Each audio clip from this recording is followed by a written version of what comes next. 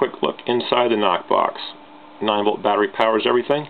Basic Stamp 1 IC controls everything. Little piezo sensor on the lid of the Altoids 10 receives the taps and plays them out through there's a little red solenoid right there which taps on the side of the Altoids case, and that is switched on through a little power transistor right there. So see, right now it is just in simple record playback mode. 1, 2, 3.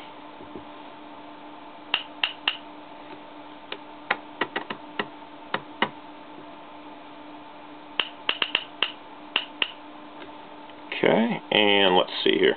I'll close out now. Here's a master on-off switch. Try to run a little bit longer here. This thing can record up to about 150 notes. Let's try up on the housetop.